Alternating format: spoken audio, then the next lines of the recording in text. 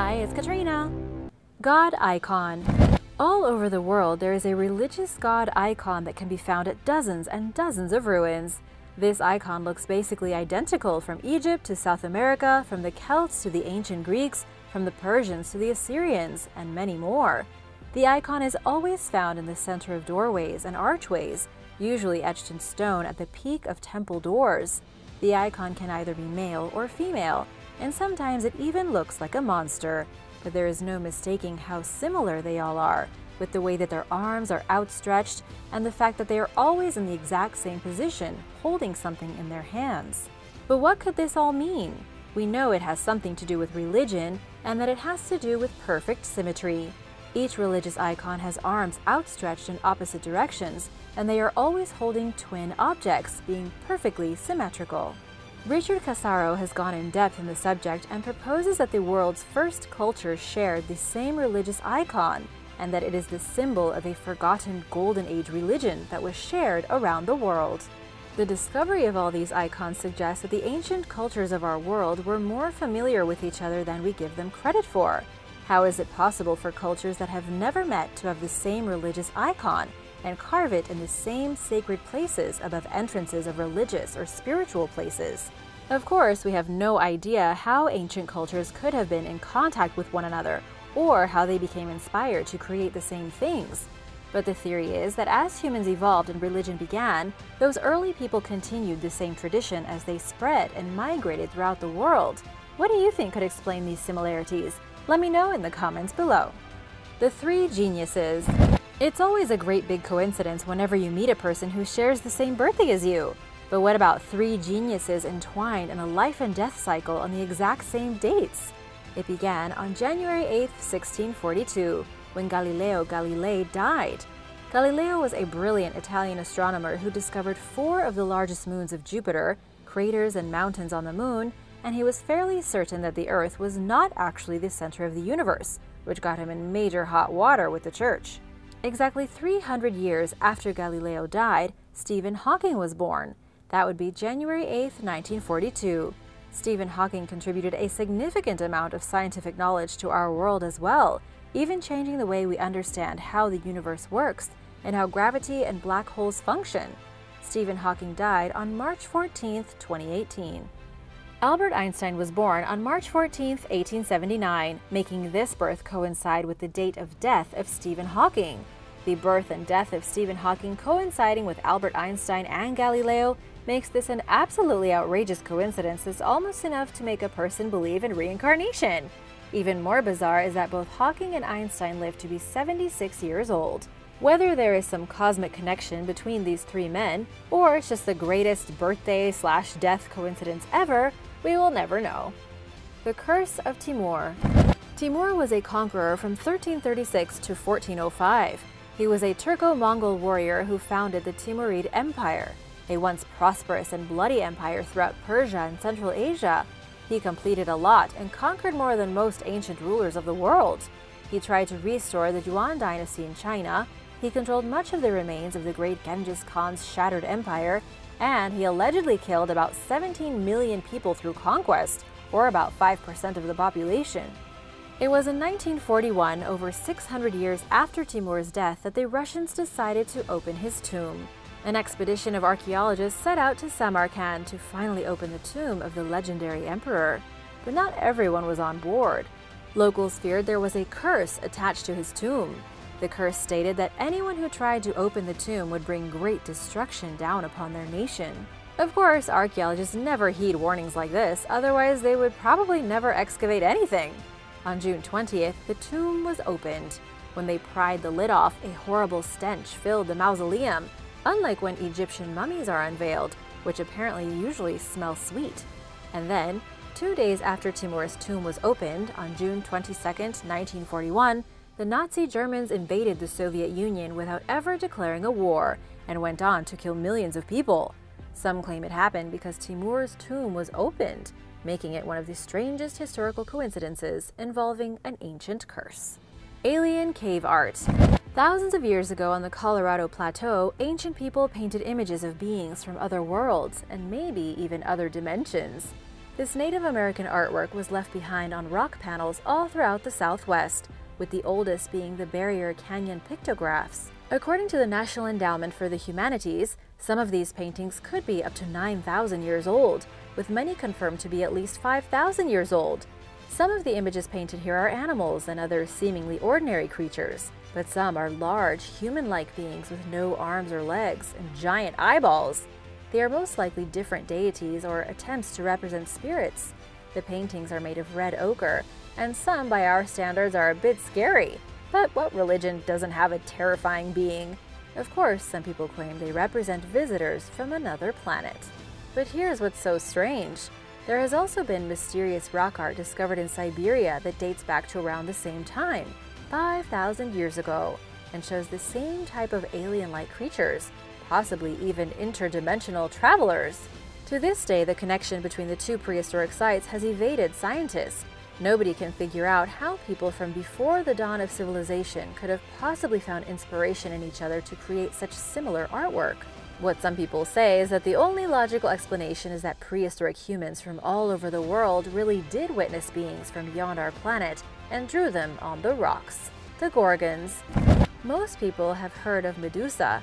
She is a popular figure in Greek mythology who was once a beautiful woman who was turned into a hideously ugly monster with a hairdo full of snakes, known as a Gorgon.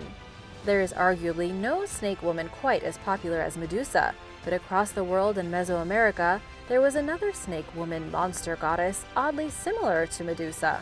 This figure is Coatlicue, and she comes from the Aztec culture, who worshipped her as one of their gods who gave birth to the moon and the stars. Both Medusa and Coatlicue could technically be considered Gorgons. They have both been depicted as humanoid creatures with many serpents coming out of them. In Aztec culture, Coatlicue was seen as a woman who wore a skirt of snakes. Unlike Medusa having a head of snakes, Coatlicue wore them as a living skirt. But the similarities are there nonetheless, making you wonder where the inspiration for all these snake women came from. Edgar Allan Poe, future teller. Edgar Allan Poe published a story of a shipwreck in 1839. It was called The Narrative of Arthur Gordon Pym of Nantucket, and it was the only complete novel ever written by the famous poet. In the book, the narrator describes a horrifying tale of disaster on the high seas. The main character is a stowaway on his father's whaling ship. There's a mutiny, a large storm, and the main character becomes stuck below deck with a friend and two others, Dirk Peters and Richard Parker. After suffering from hunger and eating nothing but a bit of old turtle meat, they realize it's time to sacrifice one of the group for the sake of the rest. It ends up being Richard Parker who's sacrificed to be eaten by the few remaining crew members. After the book was published, it was a complete failure. Critics hated it because it was too violent and too inaccurate. Poe himself had to come out and agree that it was a very silly book. It wasn't until much later that it became a cult classic. Jules Verne even published a sequel in 1897. But here's the terrifying coincidence. In 1884, a yacht left England en route to Australia. It was called the Mignonette, and it wasn't prepared to make such a huge trip. It sank in a storm. 4 men escaped in a lifeboat, and they survived by eating turtle meat. This was very similar to Poe's story. Another similar aspect is that on the ship was a man named Richard Parker, the same name of the guy who gets eaten in Poe's novel. He was ultimately killed and eaten by the others in the lifeboat, who even cut him open and drank his blood while it was still fresh and warm. As you can see, the coincidence here is remarkable. Either Poe could see into the future, or his imagination was so powerful that his story actually came true in real life. Amazonian Sumerians. Back in 1927, the Italian priest Carlo Crespi descended into the Amazon jungle in Ecuador, who over the next decade allowed him to discover many amazing archaeological pieces throughout the region. Some of the amazing finds made by Carlo have stunned scientists to this very day. He discovered tablets covered in what appeared to be hieroglyphics. Nobody has ever been able to decipher these hieroglyphics, and then in 1962, the museum where many of the relics were held apparently caught fire, and some of the precious artifacts were lost. But here's where the coincidences come in. Carlo was convinced that the Sumerians had actually visited the Amazon jungle thousands of years before and had contact with primitive civilizations there. This would be a direct connection between the Middle East and the Amazon far before the New World was ever even discovered. Many of the relics found by Carlo looked identical to artifacts discovered by modern archaeologists in ancient Sumeria. It is hard to understand if this is all true, but until more evidence is found, it remains an obscure idea. The beginning and the end of the Civil War. On April 9, 1865, General Robert E. Lee and Colonel Charles Marshall met at the house of Wilmer McLean. They were Confederate officers.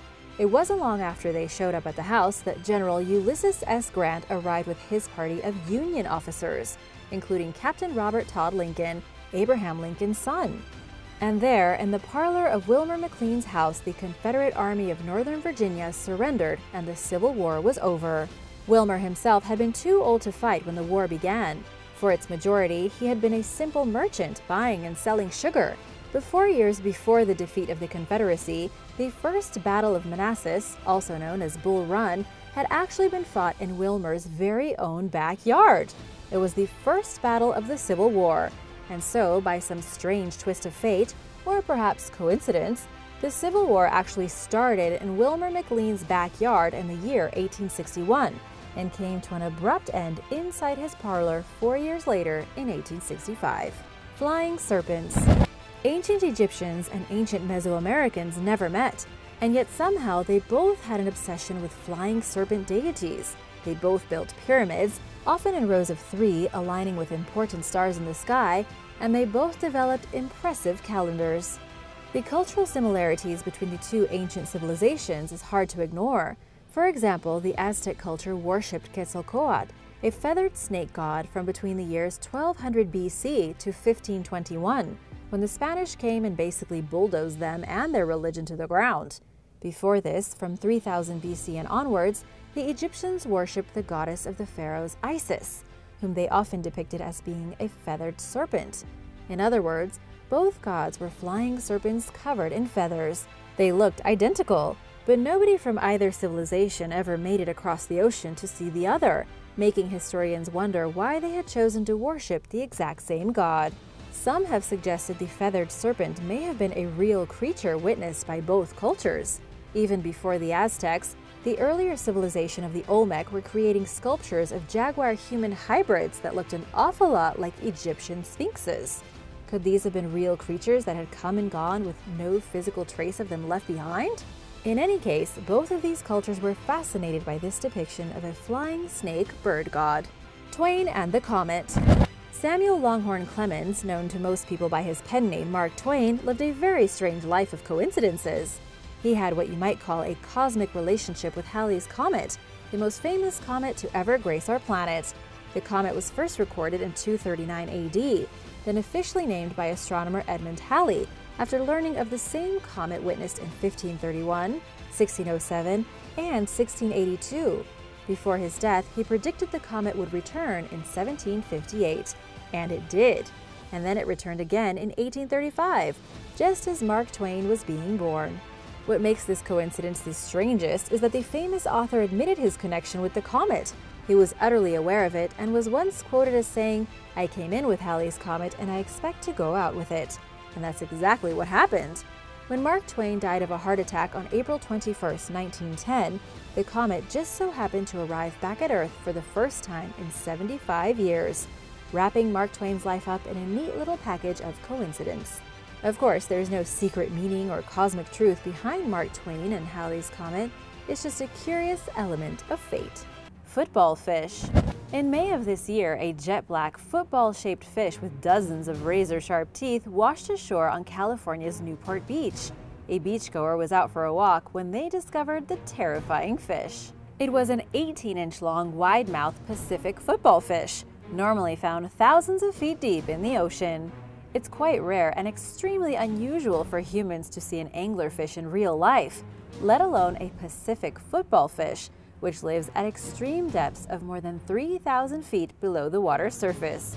Finding one stranded on the beach is quite the surprise. There are over 200 species of anglerfish that we have identified, with most of them living in complete darkness under extreme pressure where food is scarce. Anglerfish are ambush predators that are known for the bioluminescent bulb hanging over their head like a lure. The light in the dark attracts prey that come to see what's going on. As soon as they get close, The angler will open its large mouth and quickly swallow prey up to its own size. Its sharp glass-like teeth and deep black color help them hide perfectly in the darkness. The victim won't even know what hit it. Only female anglerfish who grow as long as 2 feet have this feature. Males are many times smaller, only reaching up to an inch long. Male anglerfish exist solely to procreate and are sexual parasites. They latch onto the female's body and will fuse to her and dissolve over time, until all that's left are their reproductive organs, which the female can use to reproduce at any time. Nobody knows how the Pacific football fish ended up on the beach. It's entirely unheard of. And while the creature looks like something out of a nightmare or a horror movie, for scientists, it's a rare treat that is helping them to study a species they hardly ever get to see. Reappearing ghost shipwrecks. Nicknamed the Graveyard of the Atlantic, the North Carolina coast is home to hundreds of shipwrecks, many which appear and disappear as the sands shift. Shipwrecks are constantly covered and rediscovered again and again over the years. 2 years ago, the Cape Hatteras National Seashore posted a picture revealing the creepy skeleton of a nearly 100-year-old shipwreck that was exposed by the beach's shifting sands. Named the George A. Kohler, the 4-masted boat became stranded on Hatteras Island in August 1933 while en route to Haiti. High winds from a passing hurricane forced it to run aground. The crew remained stranded on the ship until the storm passed, but luckily the ship held together through the storm and they were eventually rescued. But the ship remained stranded for the next decade, and islanders were paid to salvage what they could from it.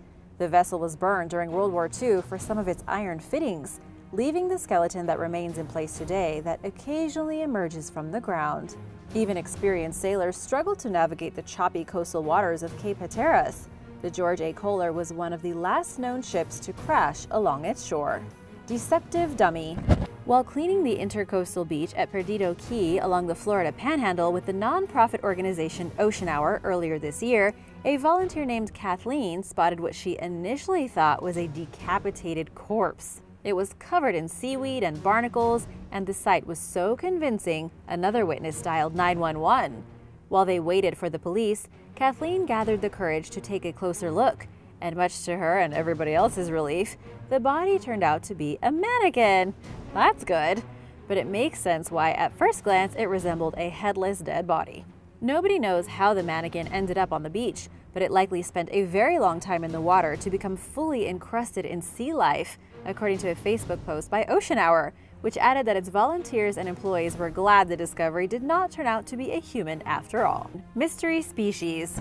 Scientists were stumped earlier this year when they were unable to identify a creature that washed ashore in the Gulf of Mexico at Florida's Cayo Costa State Park. Cape Coral resident Ivan Cesar spotted a skull and vertebrae on the beach and took some pictures. Experts couldn't figure out what creature the bones belonged to. All they can say with certainty is that the fish came from the ocean. They believe it may be a deep-dwelling species and possibly a victim of red tide, a phenomenon when algal blooms turn the water red and suck up all the oxygen, basically suffocating all the sea creatures while releasing toxins into the ocean. It wasn't a shark because their skeletons are made from cartilage, which doesn't last for long and usually causes them to sink when they die. It's interesting because just days earlier, an invasive Amazonian monster fish known as the arapaima was seen on the shore of the Caloosahatchee River, which is also in Florida. These beasts can grow up to 10 feet long and weigh as much as 200 pounds. It's possible this fish was released into the wild by someone, or it means the powerful, strong fish is spreading north. In any case, the more recent mystery monster measured 5.5 feet long. A woman who also saw it says it was bigger than her 7-year-old child. It was white with a pinkish tail and had a gaping mouth. The presence of a South American species in Florida, which already has its fair share of invasive animals, was concerning for wildlife officials. Are new sea monsters spreading? Are they going to take over? In any case, if you are in Florida and see something weird, definitely report it to the Florida Fish and Wildlife Conservation Commission. They are on the lookout to prevent crazy, powerful, strong creatures from establishing in the state and threatening local wildlife. If you are new here, be sure to hit that subscribe button and join us. Dismembered feet. Since 2007, at least 21 detached human feet have washed ashore on the coast of the Salish Sea in British Columbia, Canada, and Washington State in the United States. The discoveries baffled experts for a decade. Was this some sort of mafia thing? Coroners ruled out foul play and determined that the feet belonged to people who died by suicide or in accidents. The feet apparently detached naturally during the decomposition process, and because most were wearing sneakers, they were buoyant and shielded from decay, leaving them relatively intact by the time they appeared on the beach. They were also found many, many miles from where they initially entered the water, according to forensic pathologist Dr. Matthew Ord. This information may potentially help solve a tragic case in Australia. Late last year, businesswoman Melissa Caddick disappeared from her mansion in Sydney.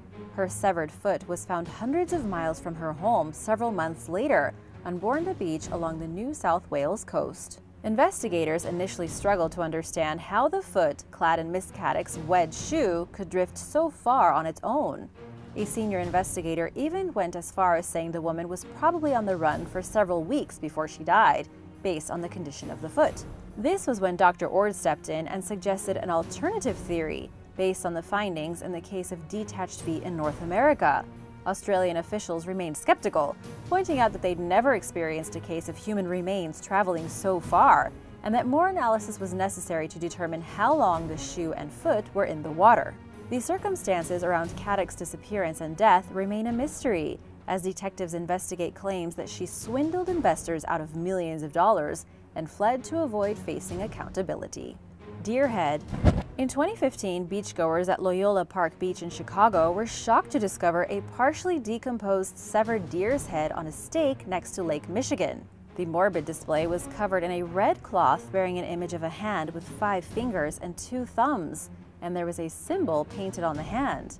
Local resident Steve Brown discovered this strange sight during a morning walk and posted photos on social media in hopes of figuring out exactly what he was looking at and why someone would create such a creepy arrangement. Spiritual therapist and tarot card reader Elizabeth Ruiz said that the deer head might represent a Central American native warrior meant to fend off bad vibes and bad people, and that the color red may symbolize power or fire. Regardless of its meaning, the severed deer head would not be on the beach for long, according to a Chicago Park District spokesperson who said that it was going to be removed immediately and that nothing like it had ever been seen before in the area.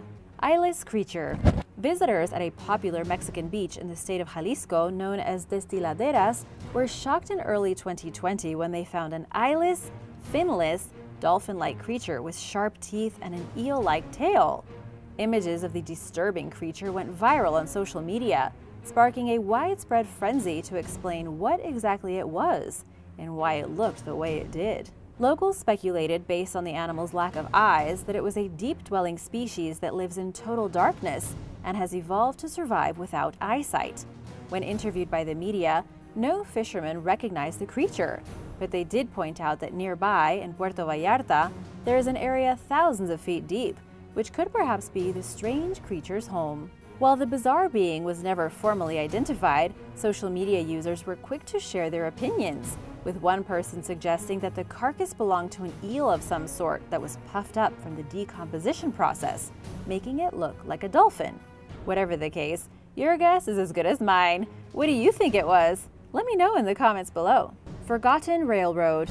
In late 2014, Shifting Sands exposed a set of long-forgotten rusting railroad tracks near the southern tip of New Jersey. These ghostly tracks are over 100 years old, and everyone was wondering where they came from. Built in 1905, the railroad was never used as a passenger line. For a time, the tracks were part of the Atlantic City Royal Route. Then they were used for transporting sand. Large cranes scooped sand off the beaches and into small boxcars, which conveniently pulled right up to the waterline. Mined by the Cape May Sand Company, the sand was used in making glass and building projects. But local officials were worried that the continued mining of sand would deplete the beaches, and in 1936, they ended the company's operations there. The Harbison Walker Magnesite plant took over the site and used the tracks into the 1940s. But the area where these companies operated was ultimately abandoned and forgotten about, until the tracks resurfaced in 2014, some 80 years after they were last used. A 50-foot stretch of track was re-exposed again in 2017, drawing photographers, tourists, and rail enthusiasts to the site during the off-season. The old railroad will likely surface at some time in the future due to the ever-shifting sands, but nobody knows exactly when that might happen. Montauk Monster. Discovered in Montauk, New York in 2008, the Montauk Monster was a strange-looking animal carcass that nobody could identify. Photos of the creature went viral online, but did not necessarily get the world any closer to figuring out what it was, because for one reason or another, someone allegedly decided to remove the corpse from the scene. To make things even weirder, a trio of guys reportedly admitted to taking the carcass and lighting it ablaze on the water, giving it what they called a Viking funeral. Responding to media requests to examine the images, zoologists said that the animal was likely a decomposing raccoon that had lost the bulk of its hair and skin, making it a pretty shocking scene. Others said it was a dog, maybe a pit bull. But not everyone was convinced. The photo of the bloated and rotting dead animal was traced back to Anna Holmes, the managing editor for Jezebel, who said that she received it from a marketing company, leading her to believe that it was an advertisement of some sort. The trail led to a Cartoon Network show called Cryptids Are Real. When questioned, a woman named Alana Novitsky admitted to sending in the tip, but swore it was not part of a viral marketing campaign. And as it turned out, she was telling the truth. Numerous eyewitnesses reported seeing the creature firsthand, so it was a real discovery. There are other pictures out there of the creature as well. But was it really a raccoon or a dog? Maybe it was something else entirely. A live explosive. Jodie Cruz, a mom who lives in Kent, UK, and her 8-year-old daughter Isabella were stumped by a mystery object they found on the beach and originally thought it could be a fossil. They took it home and posted photos of it on fossil and archaeology sites, hoping that someone would know what it was. One social media user suggested that the item could be ambergris, or whale vomit, and told them to check by poking it with a hot pin to see if a white puff of smoke came out. Ambergris is extremely valuable, but this was not. They stuck the pin in and the object exploded into flames. They learned the hard way that it was a grenade.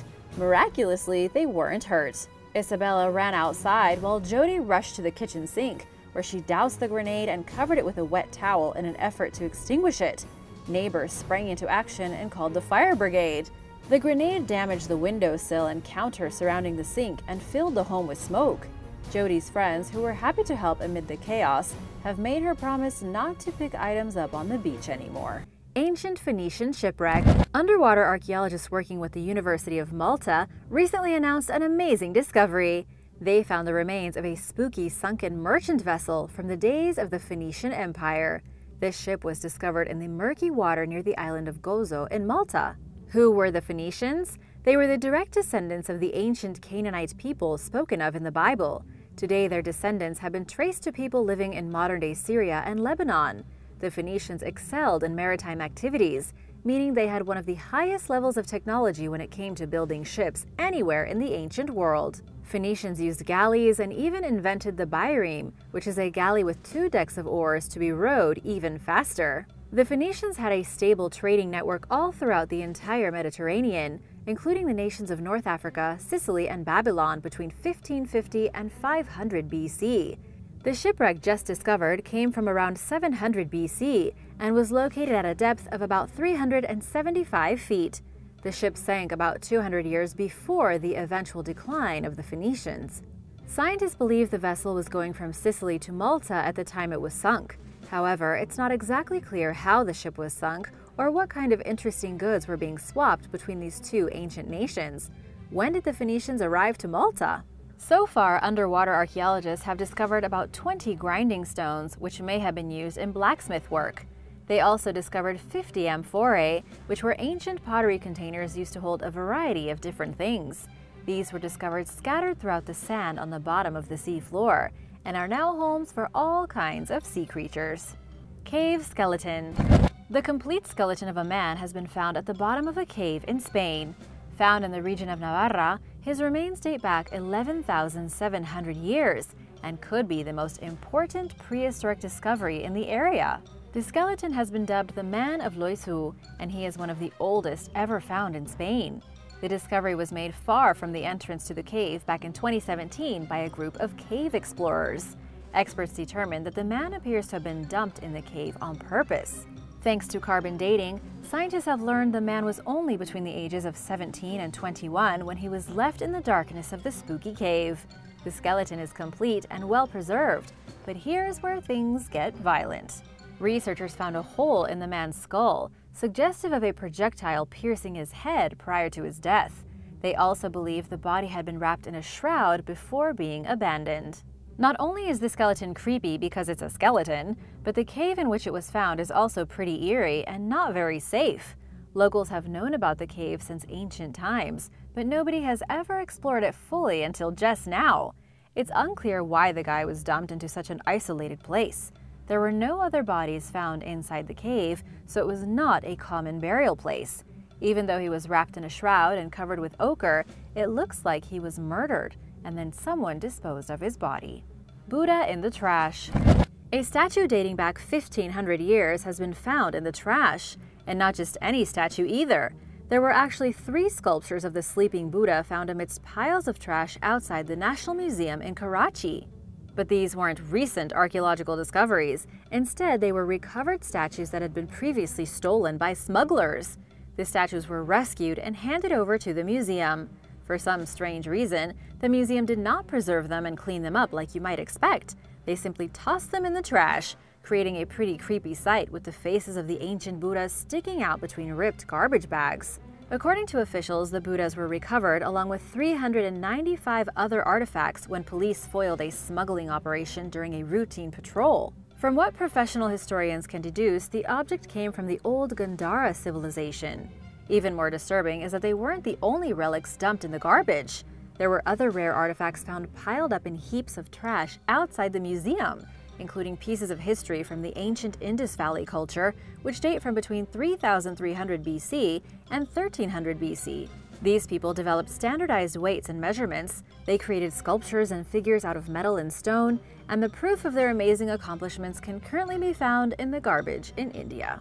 But what the heck are they doing there? The National Museum director Mohammed Shah defended his department and said, "We have put these sculptures over there ourselves." He claimed that since they were made of black schist stone that nothing would happen to them. Apparently they have run out of space inside the museum, so they decided to store everything in trash bags outside until they can build more room. Isn't this strange? What do you think? Let me know in the comments below. Basilica of the Holy Blood. When it comes to religious artifacts, there are many that are made up of strange body parts like bones and dried organs. The Basilica of the Holy Blood is home to one of the most sacred relics on the planet. The basilica itself isn't creepy or an artifact. It's a chapel from the 12th century, located in the medieval Belgian town of Bruges. But it's what's housed inside of the chapel that's a little disturbing. The basilica holds a sacred vial which is said to contain a cloth stained with the very real blood of Jesus Christ. The chapel itself is quite extraordinary, but it's really the blood of Jesus that piques the public's interest. According to legend, after the crucifixion, Joseph of Arimathea wiped blood off Jesus' body using a cloth. That cloth was preserved and has been kept for the past 2,000 years. It was first kept inside a safe in the Holy Land before the King of Jerusalem, Baldwin III, handed it over to his brother during the Second Crusade. His brother, the Count of Flanders Diedrich van de Elzas, then took the relic to Bruges, stored it in the basilica, and it has remained unopened and in the basilica to this very day. There are some who question the legitimacy of the blood. After all, anything said to be physical proof of Jesus is heavily controversial. However, there is a festival each year known as the Procession of the Holy Blood that brings thousands of tourists into the city as the Bishop of Bruges carries the vial through the streets. The first procession happened in 1291, and it is still happening over 720 years later. Decorated skulls. Archaeologists claim to have discovered human skulls that date back 9,500 years. These skulls were decorated in a very creepy fashion. They were modeled after real faces using clay, then colored to create disturbingly lifelike features. They were found inside of a burial site at a prehistoric village in modern Syria, near the capital of Damascus. Each skull was found inside the same pit, all of them resting in a pile. Even more ghoulish is that they were found underneath the remains of an infant, according to French archaeologist Daniel Storger. Unfortunately, we're not really sure what the ancient decorated skulls were used for. The realism is beyond impressive considering how old they are. They may have been someone's attempt at copying the faces of the dead, and they were almost certainly used in mysterious rituals. What makes them so unique is that archaeologists have never found anything else like them. These are completely unique in Syrian burials and everywhere else in the world, leading scientists to question just why they were made in the first place and why nobody ever tried to duplicate them. Creepy figurines. Some very mysterious Neolithic figurines have been discovered in Jordan. The figurines date back 10,000 years and were crafted by our Neolithic ancestors and placed in burials. This was a time when humans began expanding throughout the Middle East. However, very little in the way of archaeological artifacts have been found from this time. According to Juan José Ibáñez, who was working closely with the discovery, archaeologists found a unique assemblage of artifacts made from flint at the archaeological site of Karaisin. The artifacts appear to depict either humans or perhaps a god or goddess. They were discovered inside burials and apparently crafted specifically for mortuary rituals. And while it's undetermined whether these creepy figures were made to depict men or monster or otherworldly visitor, they are still pretty fascinating. Archaeologists say the figurines were cult objects. This means they were vehicles of a magic hand that would have only been used in ceremonies seen as highly symbolic or religious. Though what types of religion were practiced 10,000 years ago is still a mystery to historians and archaeologists. All we know is that the figures had something to do with the dead. The Black Obelisk. The Black Obelisk of Shalmaneser III is a creepy artifact that looks like it belongs in the tomb of an ancient necromancer. Instead, it was originally built to celebrate the successful military campaigns of King Shalmaneser III of the Assyrian Empire.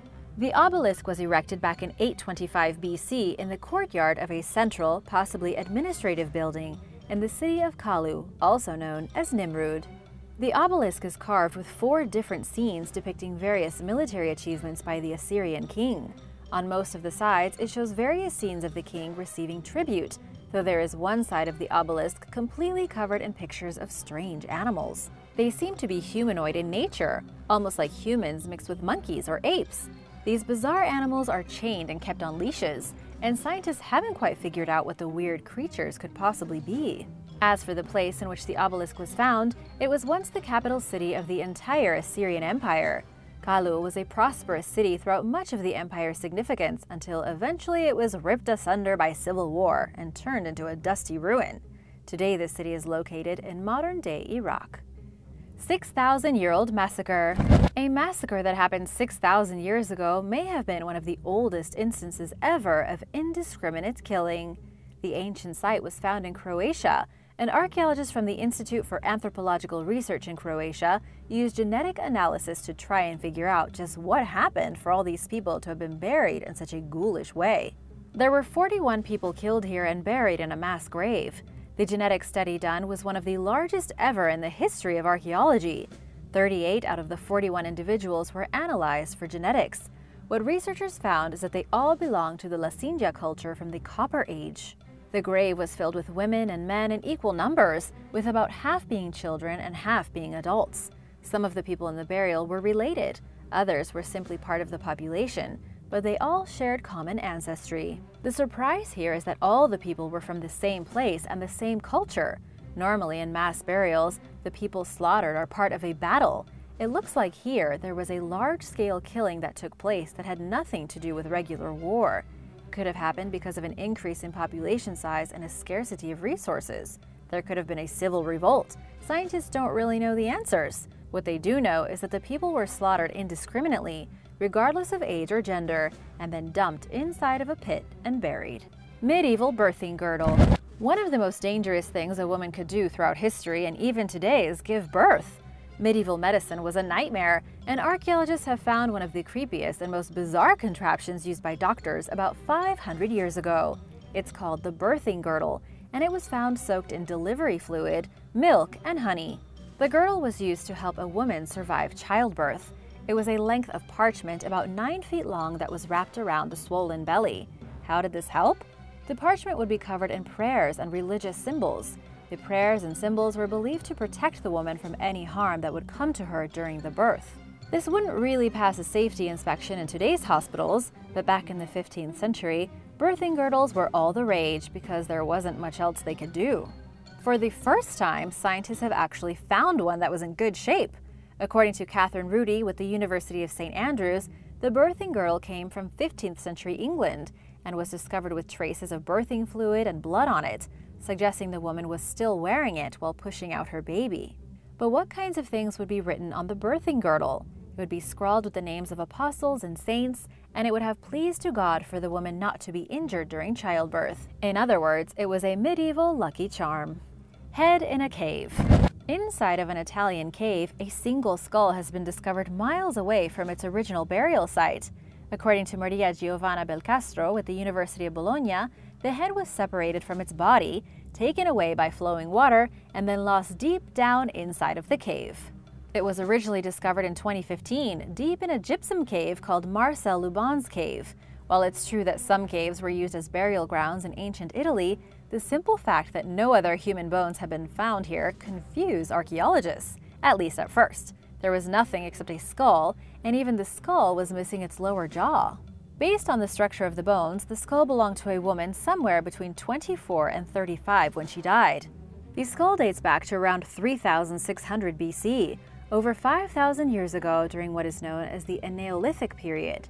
From what researchers can gather, the creepy skull rolled away from its head, probably after being severed during a funeral ritual, got moved by something like a flood, and then was carried all the way to the mouth of the cave, where over the centuries, flowing water pushed it deeper and deeper until it finally wound up in the bottom.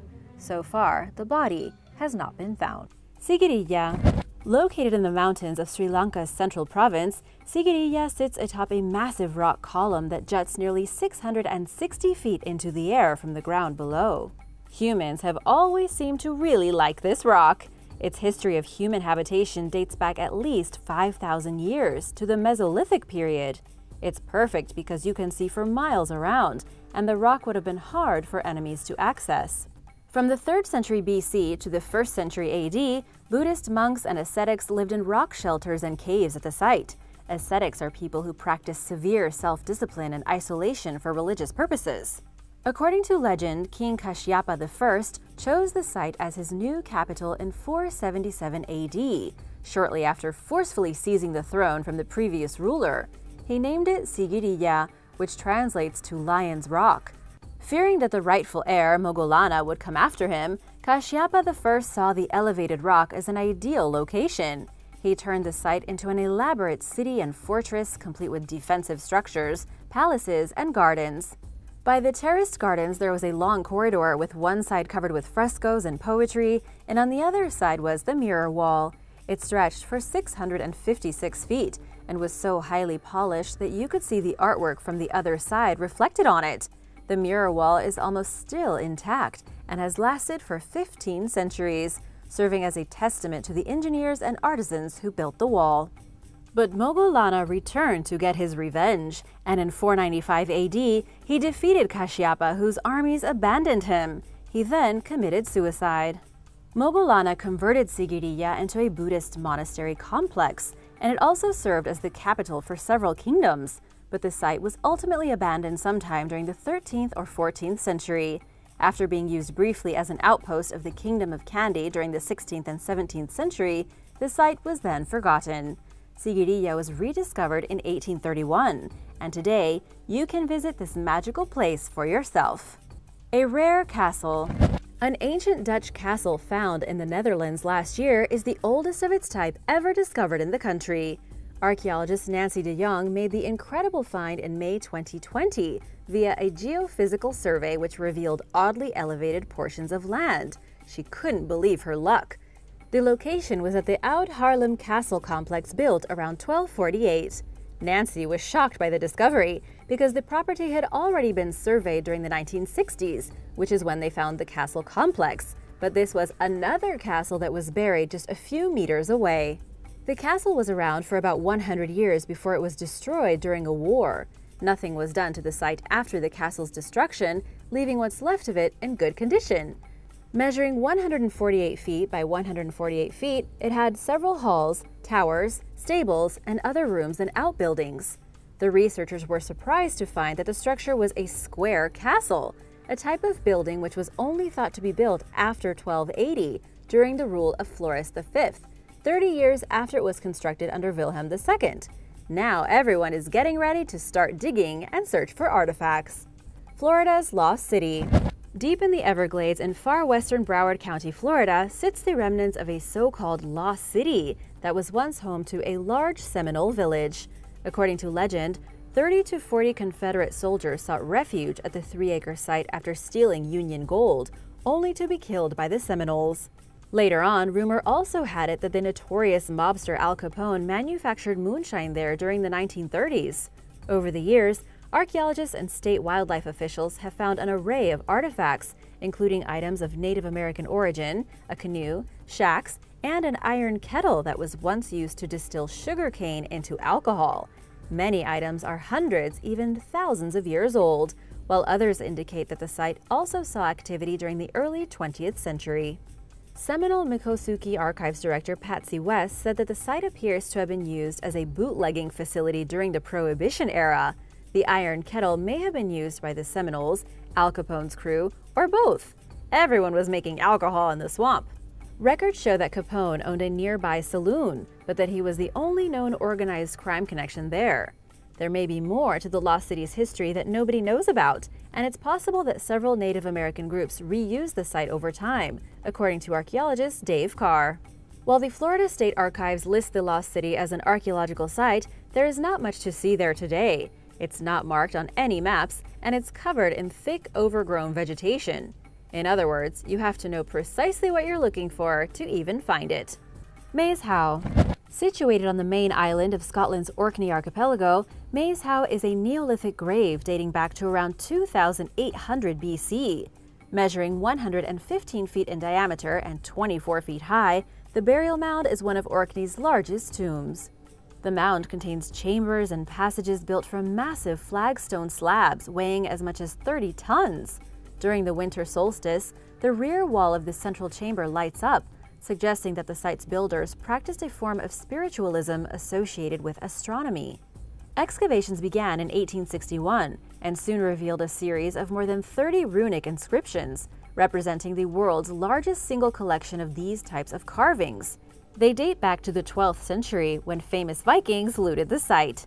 Some archaeologists believe that the Norse people made second-hand use of Maes Howe, as evidenced by the external wall surrounding the ditch, which was rebuilt during the 9th century, and that they left behind the treasures that were eventually found and taken by looters. Unfortunately, because of the damage done and the items taken, experts are quite limited on what they can learn from what's left of the site today. Nevada Ghost Town. While browsing Google Earth recently, a TikToker named Jason Klein came across an array of creepy hooded men in the town of Rhyolite, Nevada. He shared the eerie discovery on social media, which includes street view images of a hooded figure standing over a bicycle and a circle of them engaging in what appeared to be some type of ritual or ceremony. Situated roughly 120 miles outside Las Vegas in Nye County, Rhyolite was established in the early 20th century as a mining camp for fortune seekers, who flocked to the nearby Bullfrog Mining District in hopes of striking it big. Residents fled when nervous investors caused the Montgomery Shoshone Mine Company's stock value to plummet in 1911. Rhyolite's population declined to less than 1,000, and within a decade, it was close to zero. Klein's post went viral, and people online were initially baffled by the sight. As it turns out, the hooded figures that Klein noticed are a collection of sculptures created by Belgian artist Albert Zukalski. They aren't real people at all.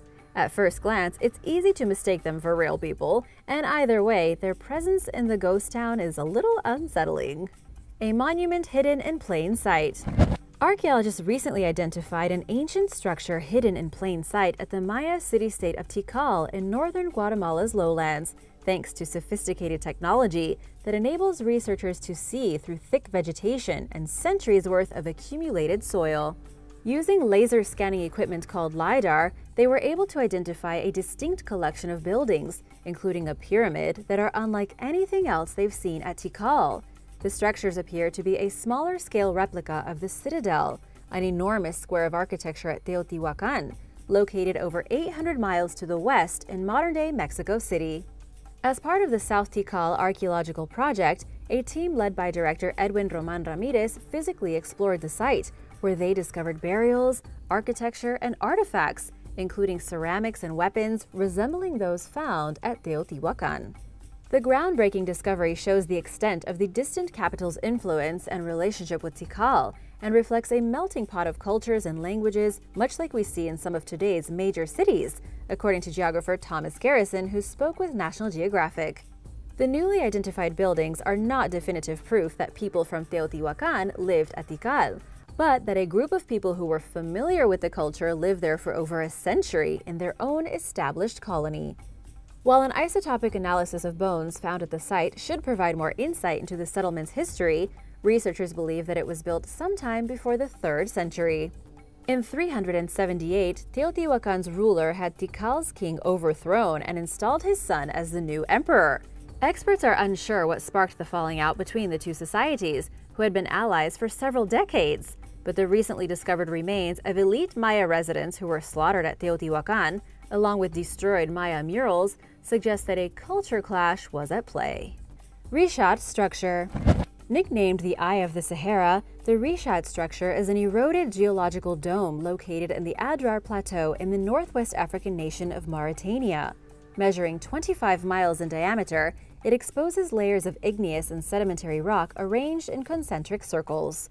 The rocks exposed toward the center of the bullseye formation are older than those on the outside, according to NASA, and layers that were once connected have been separated by shifting visible faults. Because the Richat structure is visible from space, early astronauts used it as a geographical landmark while passing over the Sahara. Most of Mauritania's population of 3.7 million lives about 300 miles from the Richat structure along the Atlantic coastline, and the remote geological oddity's origins have long been a topic of debate. Scientists originally believed it was an impact crater of some sort, perhaps created by a space object that crashed into the Earth. Research conducted during the 1950s and 60s indicated, however, that the Richat structure was formed by terrestrial processes. A 2011 study concluded that low-temperature hydrothermal waters were responsible for the site's formation. However, it looks like early humans used this place. Artifacts found along the structure's outermost depression were determined to be of pre-Acheulean and Acheulean origin, meaning that they consist of simple hand tools associated with our early hominid relative, Homo erectus. Scientists don't know much about the Richat structure or its history of human use, and more exploration is needed to untangle the burning questions surrounding exactly what it is, how it formed, and its significance to our ancestors. Coral Castle. Made from over 1,000 tons of sedimentary rock, Coral Castle can be found in Miami-Dade County, Florida. It consists of slab walls, tables, chairs, a crescent moon, a water fountain, and a sundial, all made from oolite limestone.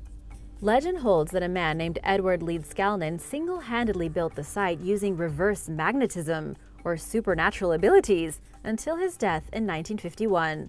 Leedskalnin supposedly constructed Coral Castle after his young lover abandoned him, leaving him heartbroken. He was a small man, weighing 100 pounds and measuring 5 feet tall, so a lot of people wonder, how did he build this by himself? An information sheet that hangs at Coral Castle describes it as an engineering marvel and scientifically inexplicable. Furthermore, Coral Castle's website claims that the site has baffled scientists, engineers, and scholars since its opening in 1923. Live Science reports that for decades the park featured a perfectly balanced stone gate that, despite its weight, would easily swing open with a strong breeze or the push of a finger. Nobody knew how it worked until it stopped moving and someone went to fix it. When the gate was removed, it was revealed that it rotated on a metal shaft and rested on a truck bearing. Leedskalnin was creative and loved to use all kinds of tools, pulleys, tripods, and who knows what else to make his creations come to life. But some believe he whispered to the stones to make them move, or that he had psychic powers. While the place is magical, with modern equipment and an entire crew, you could probably replicate the place in a few months. So it's not surprising, after all, that Leedskalnin built it all on his own. Orville Irwin, a contractor and longtime friend of Leedskalnin, even wrote a book describing exactly how Coral Castle was built, dismissing the many bizarre theories of the site being the product of superpowers. In Irwin's words, Leedskalnin's was a generation who knew accomplishments by the sweat of their brow. Hard work and imagination made it happen. Uluru. Also known as Ayers Rock, Uluru is a large isolated sandstone formation in the southern part of Australia's Northern Territory. This remote rock lies 208 miles from the nearest large town of Alice Springs and is surrounded by watering holes, rock caves, and ancient artwork. At 1,142 feet high and with a 5.8-mile perimeter and a reputation for glowing red at dawn and at sunset, it is quite the sight to behold. Uluru is sacred to the area's Aboriginal Anangu people and is one of Australia's most important Indigenous sites. To scientists, it's a fascinating geological feature known as an Inselberg, or an island mountain. Inselbergs are usually found in dry, flat regions and are characterized by an isolated knob or a hill that juts out from the land below it. The massive formation originally started out as sand, which condensed to form a type of sandstone called arkose. The layers of sand were deposited horizontally, most likely during the Paleozoic age between 300 and 400 million years ago, and eventually turned nearly vertical during a later episode of mountain building. Uluru was once home to 46 known native mammal species, but now consists of just 21, including 7 bat populations. There are 6 invasive creatures at the site, including mice, camels, foxes, cats, dogs, and rabbits. Activists are campaigning for the reintroduction of locally extinct animals, such as the rufous hair wallaby, the bilby, malleefowl, common brushtail possum, burrowing betong, and black-flanked rock wallaby. There are many Aboriginal myths and legends tied to Uluru, including stories of creation about the area still being inhabited by ancestral spiritual beings. Another tale claims that 2 boys who were playing in the mud after a rainfall began to fight, and their bodies were preserved as large boulders. In one account, serpent beings engage in harsh warfare around Uluru, resulting in the scarring of the rock that is visible today in the forms of cracks and crevices. These are just some of the legends surrounding Uluru, where visitors are cautioned against taking rocks or other souvenirs at the risk of becoming cursed and suffering misfortune. In the past, people have even mailed back mementos they took from the site in hopes of shaking their bad luck. Thanks for watching! Do you believe in cursed objects? If you took something, would you give it back? Let me know in the comments below, and remember to subscribe if you haven't already. See you next time! Bye!